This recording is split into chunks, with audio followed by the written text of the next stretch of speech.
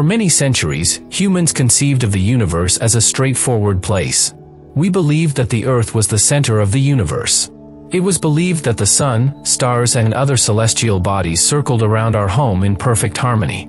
This perception of the universe was primarily the result of our innate propensity to view ourselves as the center of the universe. As our understanding of the universe evolved, however, we embarked on a journey that would ultimately lead us to discover our true place in the Milky Way, a vast galaxy. This voyage of cosmic discovery is a fascinating account of perseverance, inventiveness, and scientific advancements. Let us find our true place in the Milky Way together. Hello and welcome to Zeey. Subscribe to our channel and ring the bell not to miss our daily videos. To precisely determine our location within the Milky Way, we must first comprehend the true structure of our galaxy. The night sky presents us with the first set of indicators, a faint, luminescent swath of stars that we recognize as our galaxy. The band-like formation suggests that we inhabit a disc-shaped structure rather than a sphere. If our galaxy were spherical, we would observe a substantially more uniform distribution of stars across the entire sky. Moreover, the band appears to bisect the night sky, implying that we exist within its plane, neither situated above nor beneath it. It is impracticable for us to leave this plane in order to fully comprehend the Milky Way's shape. Such a journey would necessitate traversing hundreds or possibly thousands of light-years perpendicular to this plane. For context, consider Voyager 1, the most distant human-made object.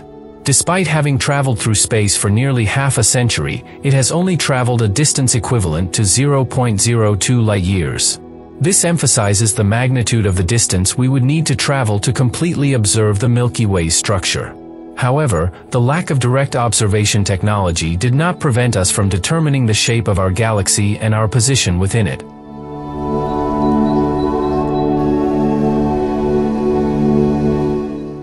William Herschel, who is best known for his 1781 discovery of the planet Uranus, took the first significant step in this voyage in the 18th century.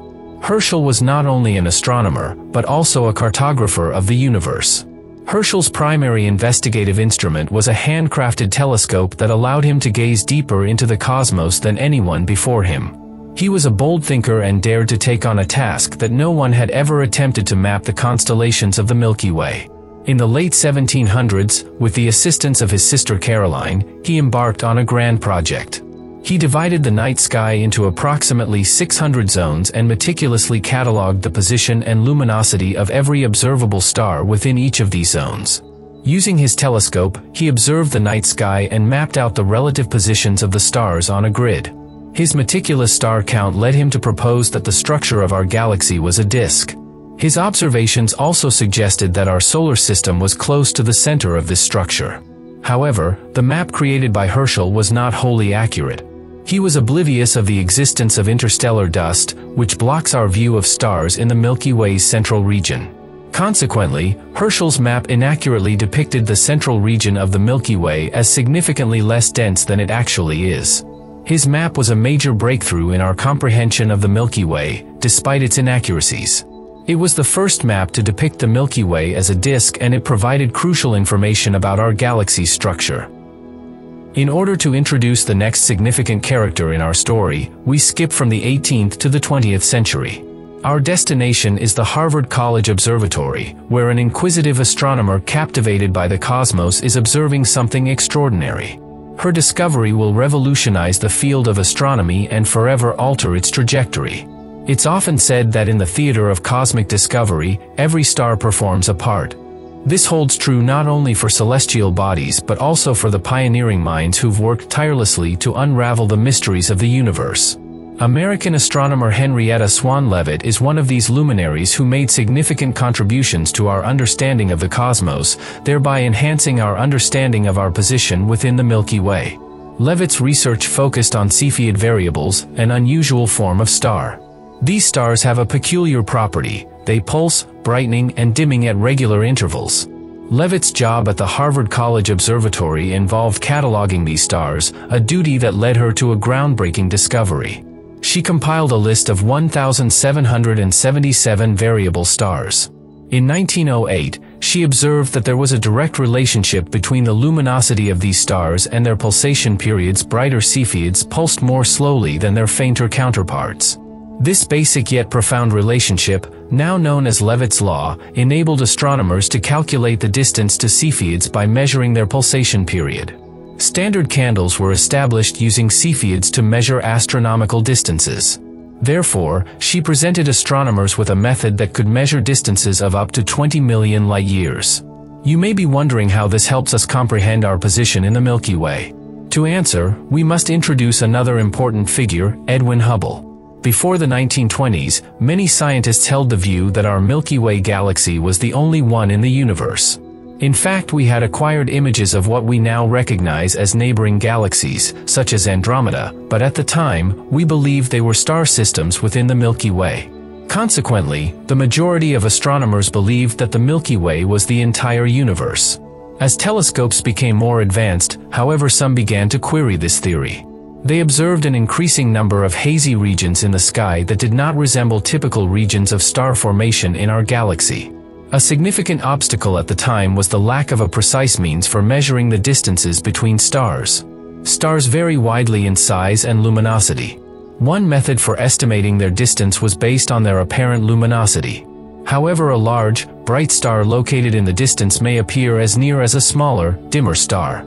Here is where Henrietta Swan Leavitt's labor becomes crucial. Leavitt had demonstrated that Cepheid variables could be used to calculate distances to galaxies up to 20 million light-years distant. Edwin Hubble decided to calculate the distance to the Andromeda galaxy by observing a Cepheid variable star within it. His discoveries stunned the scientific community. He discovered that Andromeda was approximately 930,000 light-years distant, extending far beyond the confines of the Milky Way. Even though this distance is approximately a third of the currently accepted value, Hubble's estimation was sufficient to confirm Andromeda's location beyond the Milky Way, thereby reshaping our understanding of the universe. The discovery that Andromeda is a flattened disk of stars analogous to the Milky Way prompted astronomers to ask, where do we stand within our own galaxy? Relevant here is the work of American astronomer Harlow Shapley. Initially, Shapley held the belief that everything visible to us was part of the Milky Way, a notion that Edwin Hubble's research disproved.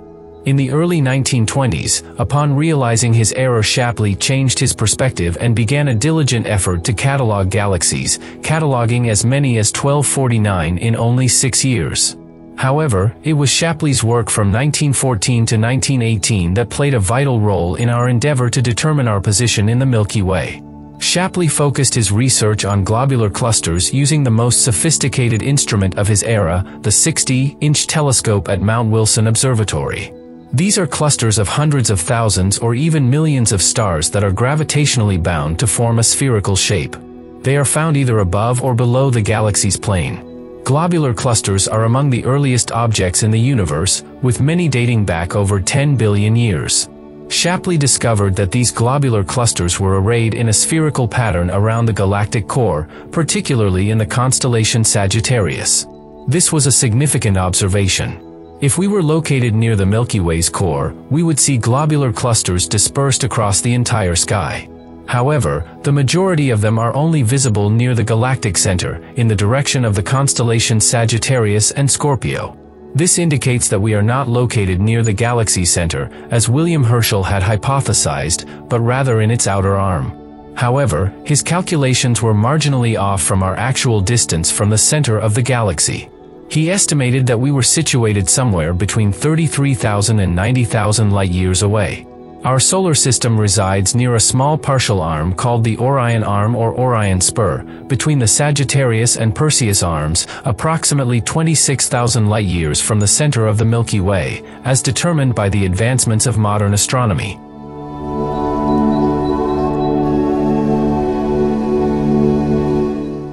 The Milky Way is our home, an elegant spiral of starlight whirling in the cosmic abyss.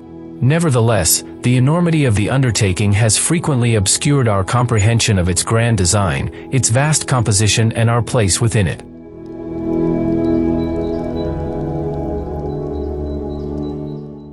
Gaia, the European Space Agency's celestial cartographer, has arrived, silently sailing across the cosmos and redefining our understanding of the Milky Way. Gaia was launched in late 2013 on a mission to create the most exhaustive and detailed 3D map of our galaxy ever conceived. Gaia has been assiduously charting the cosmos as part of a mission to examine approximately 1 billion stars, or roughly 1% of the stars in our galaxy. Gaia enables astronomers to study the Milky Way as a whole, tracing its structure, dynamics, and evolution. It helps reveal the overall structure of the galaxy, including the distribution of stars, the arrangement of spiral arms, and the nature of the galactic bulge and halo. This perspective helps refine our comprehension of our position within the Milky Way and how our galaxy fits into the broader context of the local universe. In the discipline of astrometry, the study of the positions and motions of celestial bodies, the Gaia mission represents a significant advancement. It is not as well known as the Hubble Space Telescope or the James Webb Space Telescope, but it is a game-changer in astronomy, quietly transforming our comprehension of the Milky Way. The precise and exhaustive data collected by Gaia is a valuable resource that will continue to fuel astronomical discoveries for decades, propelling our cosmic voyage deeper into the universe's mysteries.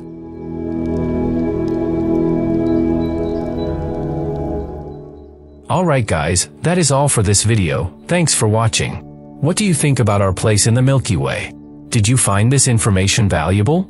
Tell us in the comments, give this video a thumbs up and subscribe for more enigmatic space discoveries.